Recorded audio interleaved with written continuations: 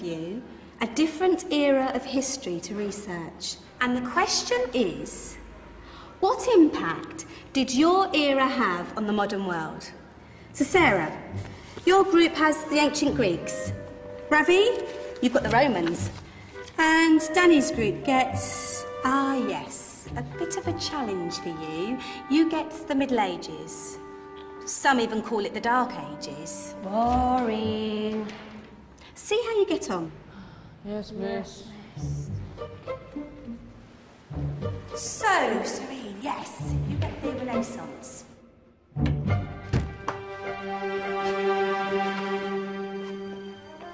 Is that the librarian? I guess so. How are the Dark Ages going to have anything to do with us? Excuse me. Sorry to bother you. What do you want? We need to find out what impact the Dark Ages had on the modern world. Never was a period of history so poorly named. Don't touch. It's priceless. And I suppose someone's been filling your head with the usual nonsense, eh? 1,000 wasted years. A black hole in history, am I right? Yeah, sort of. You see, it's always the same. You assume it was all mud, disease, death and destruction, with marauding mobs of barbarians ripping down the good of former civilizations, burning and plundering as they went. Nothing of any worth invented either, eh? Oh, no. Go on, Beofrey. Sorry to bother you. Come on, it's probably not worth it. Everyone knows that the Greeks and Romans invented everything anyway. Oh, did they now? And you're sure about that, are you? You know, I might just have something for you. You seem to be up to the task. I suppose I could... Follow me. I've got just the book for you.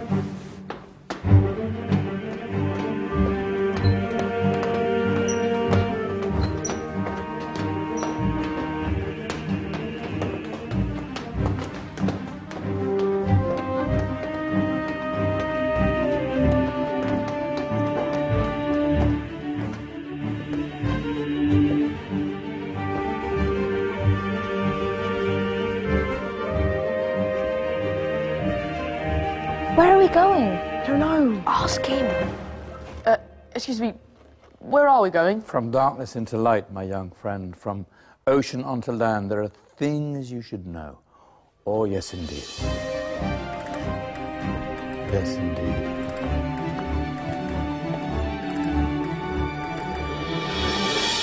Now, I know I left it round here somewhere.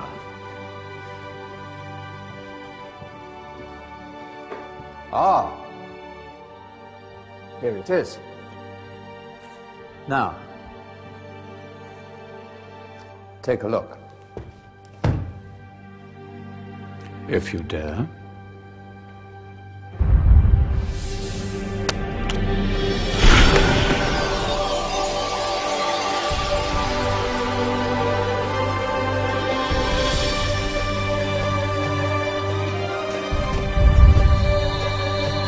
What's going on?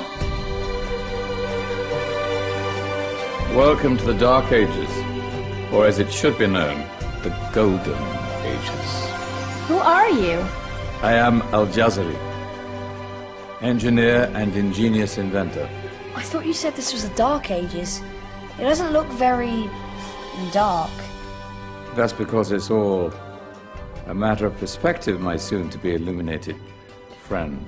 Of course, there are parts of the world that weren't dark at all, but in a civilization that stretched from Spain to China, the golden rays of discovery and invention shone over everything. What civilization? The Muslim civilization, my young friend. Through scholars and scientists of various faiths, some of the most important discoveries known to man were made at this time. Discoveries that drew on knowledge of the ancients, but have more connections with your modern world than you could possibly ever imagine. Like what? Well, all sorts of things. I've got to get a picture of this. I knew it was a good idea. Who are you? Allow me to introduce Ibn al-Haytham, a great scientist whose ideas led to the invention of the camera. You invented the camera?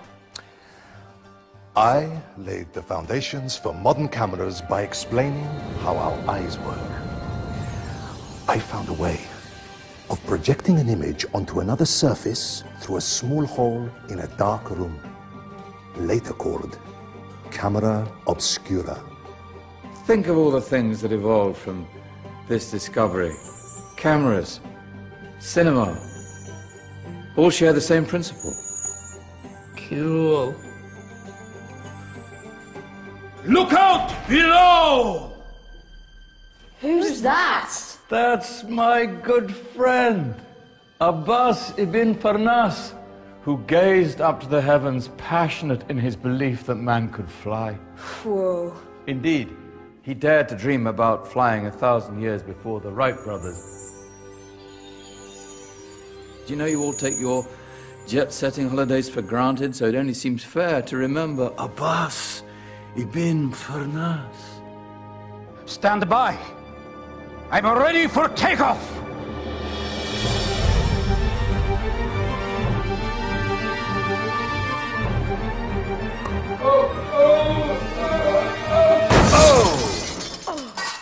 You did forget one thing, though. A tail, useful for landing. Ah, my back. Is there a doctor in the house? Did someone call? Ah, my old friend, why don't you introduce yourself to my young guests? I am Abul Qasim al-Zahrawi. Many call me the father of surgery. Did you actually do surgery back then? Of course we did. In fact, many of the surgical tools that I invented are still used in your modern hospitals. Excuse me, a patient needs my attention. Scalpel? I think I may need some stitches. In that case, I'll use catgut. Catgut? From the gut of animals. Perfect for stitching up internal wounds. Your surgeons are still using it today. Sorry, mustache.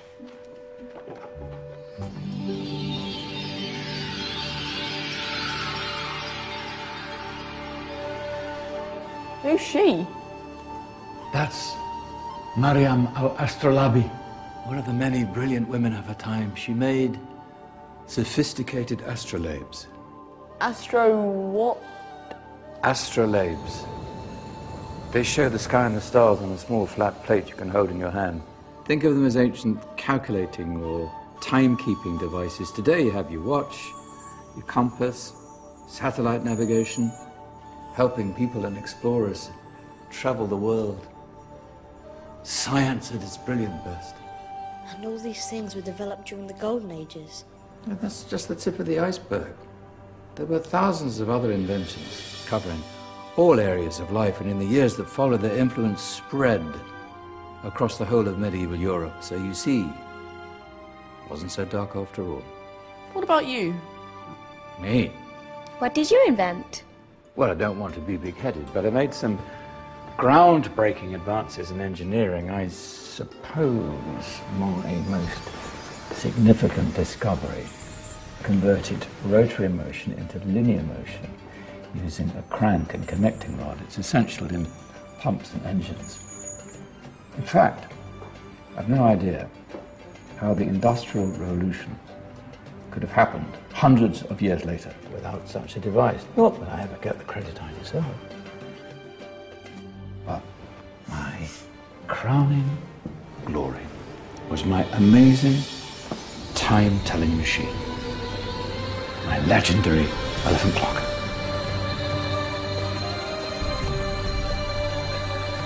It's a clock. Yes.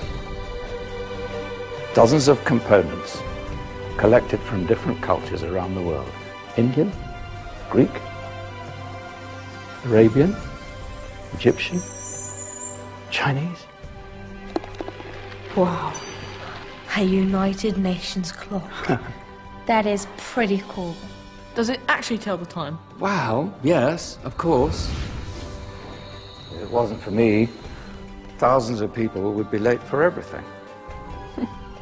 Speaking of time, we better get you back. And remember, Spread the word. This was a golden age, and I've only shown you a tiny part of this wondrous time. There are countless other scientists and inventions directly connected to your modern world. You're just going to have to find out for yourselves. No, wait.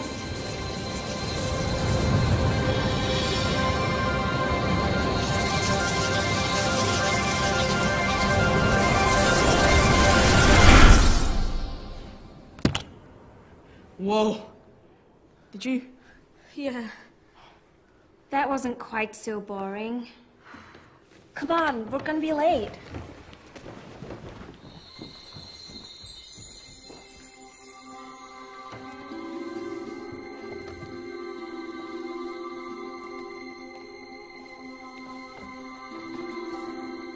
So, what have we learned? The Romans, the Greeks, the Renaissance, and the Industrial Revolution all have great relevance to us today. Where's Danny's group? Just there, miss. Ah, our intrepid Dark Ages group. You probably had a much harder time finding any connections with the modern world.